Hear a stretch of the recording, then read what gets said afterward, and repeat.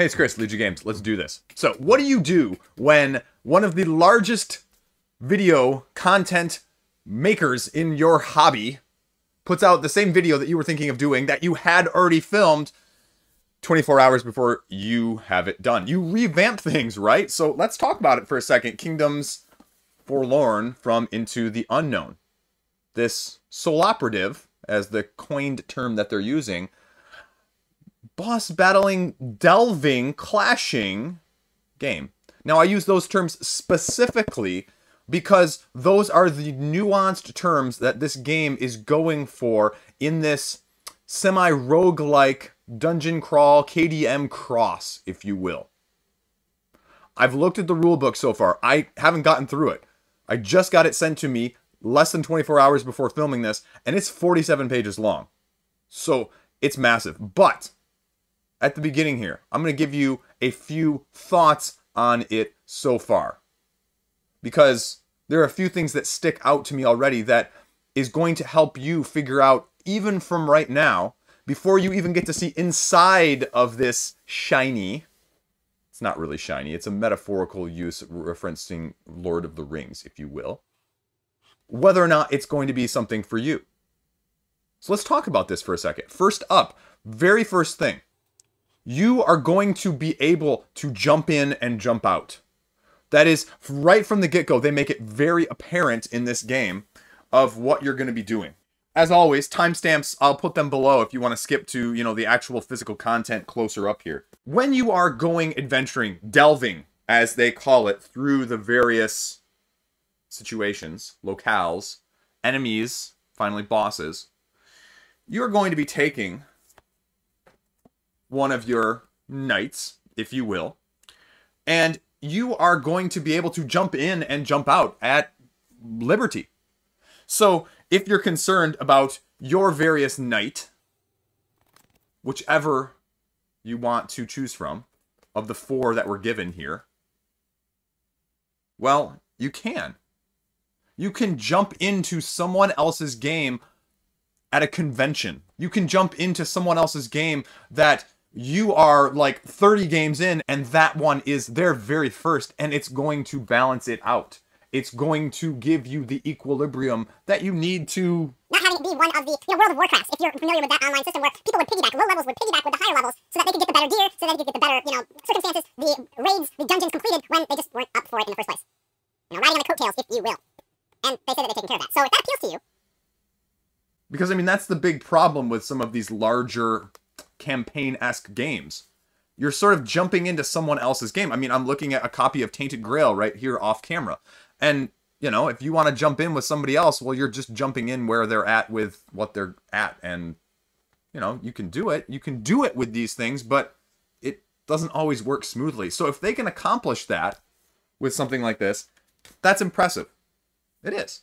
The second thing that you should know, and I think this is the big problem when you deal with, these are the little area tiles, if you will. You can see, like, the building on the back of this. And they're all different sizes, and you're going to be combining them. Is that when you play a video game, when you play a board game, when you play a campaign game, the biggest problem with a campaign game like this, if you look at something like Pandemic Legacy, if you're looking at something like My City, whatever it may be, Tainted Grail, you get to the point and the game ends. You finish the campaign and you go, great, awesome, great experience. Can I resell it now? Do I trash it? Do I frame my board for Pandemic Legacy and put it on the wall so we can remember it fondly, or maybe not as fondly, depending on how you did? Well, they're saying that they're going to address this from a post-game standpoint. Meaning, you get to the end, and then, don't worry, there's still a lot more of stuff that you can actually do. More customization, more monsters, more challenges, more enemies, more scenarios. And, let's say, you finish everything. Then, there's going to be lasting ramifications of your character in the world when the other ones are in that, or if you start a new character. If you, again, are more familiar with the video game side of things, where video games, they have the little you know, new game plus. That's essentially, it sounds like, what they're going for, which is exciting. We're seeing a lot of interesting mechanics lately that are being ported over from the video game side. I'm especially intrigued with things like this that are doing something unique. Not only because it's bringing it to this, but you're going to see iterations and variations of it inevitably down the line too. Does that sound interesting to you? A campaign game where this might be the campaign game you need for the longest time? Interesting. The third interesting point, before we get into the actual nitty-gritty of why you may want to watch this video to see the actual physical side of things. I've got two of the enemy sheets here. Very, very interesting enemy sheets. The Iron Cast Dead, right here, which are, I'm assuming, your generic sort of like non-boss level enemies. And then you have the boss in this scenario, who is known as the Egg Knight. And all I'm going to tell you about the Egg Knight is he bleeds yellow.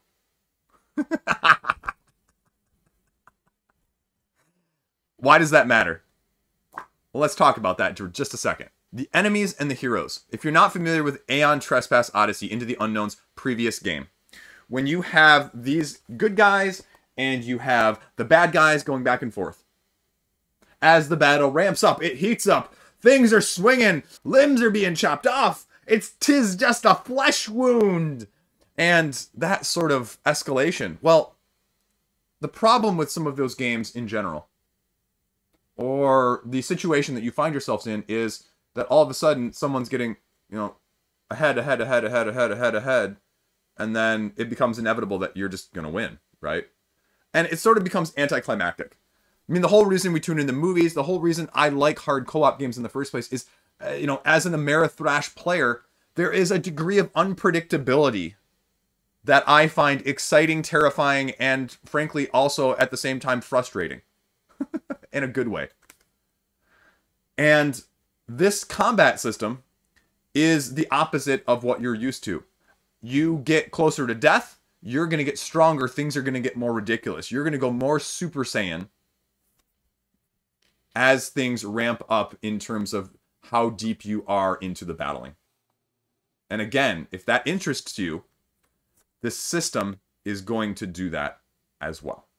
Okay, now let's get on to the actual reason you showed up. But I thought we'd open it with a little bit of something different to give you a little bit of an aperitif, if you will.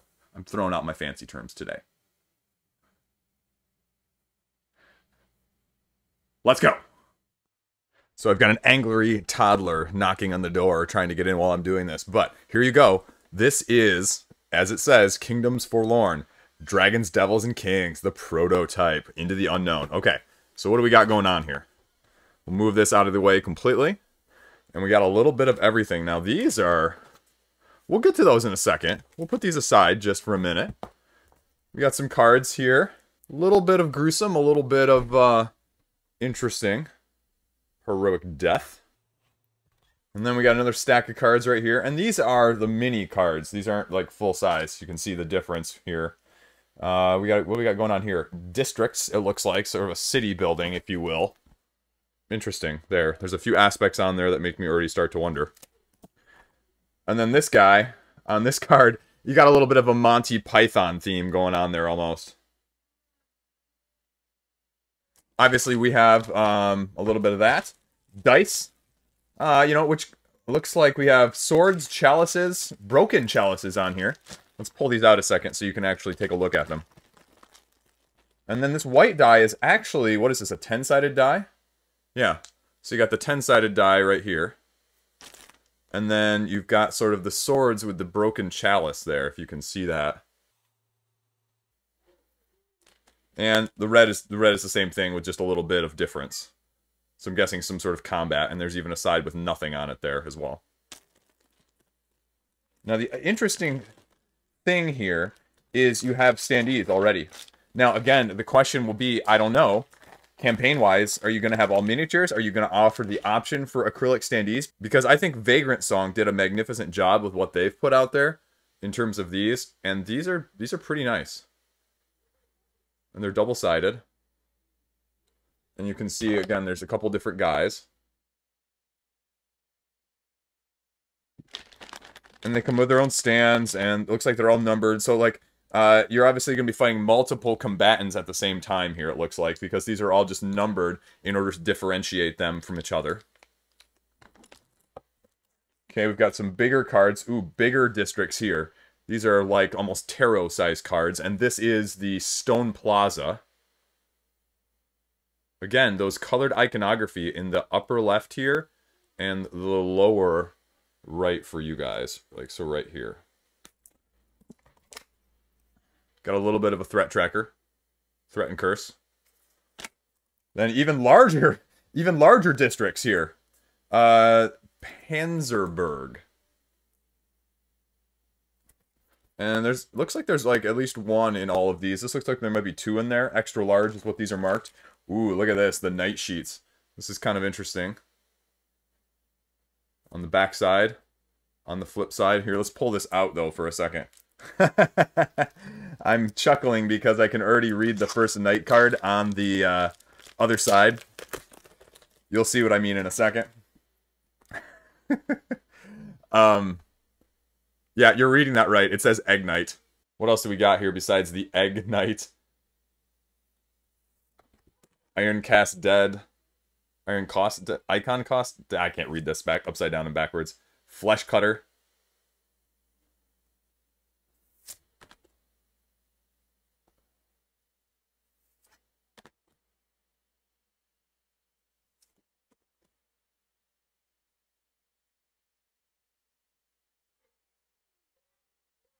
Now if you take a look here, this happens to be Serçonc. You got a little text there, but then we also, if you go over here, you can see hand limit, card refresh, endurance, cunning, fury, wisdom, all of these stats. 4 I'm assuming is speed, 10 is hearts, I'm assuming that's health, and then it kind of goes through the abilities here as well. So you can kind of see the different abilities, and then the cunning down here with another tracker at the bottom. So you can kind of see, again, a little bit of everything that's going on. So there's a lot of stuff going on in these cards in the first place. There's about 4 or 5 different symbols right here that are hard to make out from afar. So that's really interesting that there's so many in such a small area. And looks like we have 1, 2, 3, 4 of these characters. And then the others are sort of your enemies, I'm assuming. Which, again, the Iron Cast Dead. And the aforementioned Egg Knight. Gosh, I'm going to be including Egg Knight in a lot of stuff now. Egg this, egg that. Let's see what else we got. Let's go back to this. Larger size cards. These look like to be your attack cards, if you will. So we'll open these up. These have a nice thread on them. So we can take a look. Again, a lot of information on the card itself there. I have not looked at the rulebook yet, so I don't know what all of this stuff even means at this point. But targeting, closest knight, you can kind of go through all of these.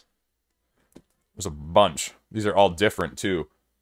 Sword slash, sword thrust, double slash, knight slap, Humpty squat, backslash, back thrust, knight scramble, Humpty shake, flurry of slashes, egg butt, poached knight. So, I mean, these are all different. These are all, like, the AI deck, I'm assuming, for the monsters. In the upper left, you can see the enemy that it is. In the upper right, I'm assuming that's like an initiative or an attack value or something. Because as you go deeper, you can see, again, different thing. Different color, different aspects on the card as a whole. You get even further in this card deck because, I mean, this is pretty thick. You get cards like this that have a lot of text on them. Jacked. And it's a trait. So a lot of things going on here. A few of the Iron Cast Dead here, but then this whole thing is the Egg Knight. That's pretty immense for the Egg Knight. We'll set those aside a second. I'm assuming this other one is mostly the Iron Cast Dead then. So we've got one little like Saint card here that's double-sided that doesn't really go into a whole lot of detail, but a lot of other text and different things happening during your attack roll, essentially, like some sort of ability or trait card. You can kind of see the different values there. And then these, you have a bunch of exploration here, it looks like, as well. So these are all exploration cards, they say on the back. And they've got different text. I'm not showing you these. These have spoilers on them, I'm sure, and they're all titled differently. but you can see just glancing without giving you too much of an actual thing. There's a top that has what's happening, bottom, and then there are actually arrows on all sides of the cards too, so it may depend on where you're coming from or going from as well, maybe. And then we have similar cards. They're labeled BP and AI. So for the Iron Cast Dead and his traits, I'm assuming. So we've got a little bit again. The dark ones being his AI deck here. Some of the ones I showed you earlier for the Ignite. And then the BP. I'm assuming these are like levels because they go 1 through 3 on that little blue shield there at the bottom on the back side.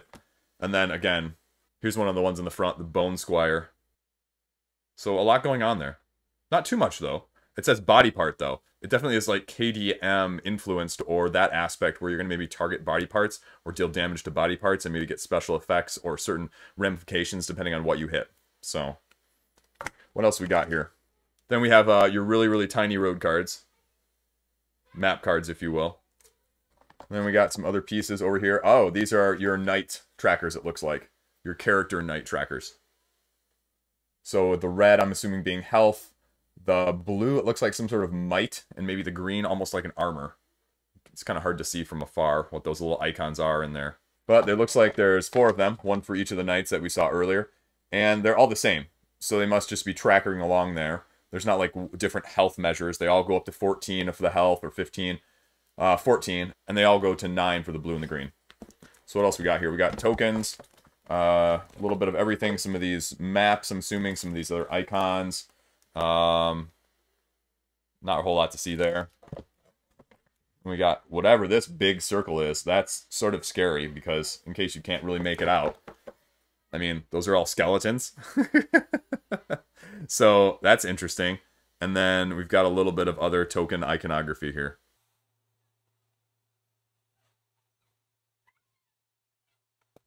And then just a whole bunch of tokens. Whole bunch of different tokens here. So, and then we have the board. This is, whoa, this is bigger than I thought. So the interesting thing about this, when I look at it here, at the bottom, you've got sort of the AI cards where they're going to be going. A little hard to read with the split there, but it looks like you've got your variety of conditions. A3, whatever that is. AI discard. The BP cards that I was mentioning, BP discard. So you've got the setup there, but then if you look at the side of this board as well, you can see you've got numbers and letters right there. So you've got the letters going one way, and then you've got the numbers over along the side here as well. So it's going to be coordinated in some sort of combination. Now what? I don't know. Now let's get to the main attraction here, if I can figure out how to open this. So we've got the miniatures, I'm assuming. Ooh, something broke off a little bit. Got a little bit of a knight shoulder piece or something there. As much padding as there is, there's always never enough. I'll probably do these in a different view, but you've got miniatures here. Little wizard sorcerer dude.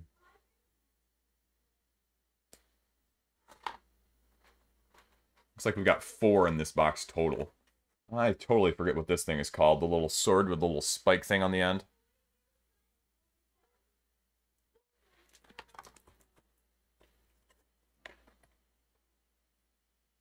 Got a very interesting person doing the spear here. And then we've got a guy with like a mini knight guy on his head. It's kind of hard to see there. That's one box. Let's take a look at the other one. If you guessed that if those are all the heroes then, because we talked about there being 4 heroes. Oh my. Oh my goodness. This must be the Ignite. Right? There we go. That's the Ignite. Sort of like a gold smoke knight and an Ignite combined from like KDM, if you're familiar with that. Let's see, I think we got one more prize hidden in here. Nope. Nope, looks like that's it. Okay. Well, let's go back to my final thoughts here.